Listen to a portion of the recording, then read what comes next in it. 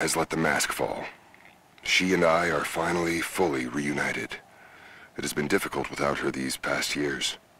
When I'm weak, it's always been her voice that gave me strength. When she loses hope, I ignite that hope for her.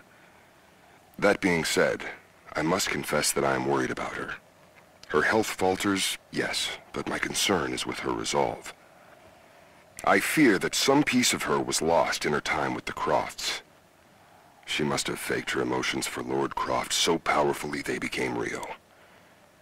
And now I feel that fear has spilled over to Laura.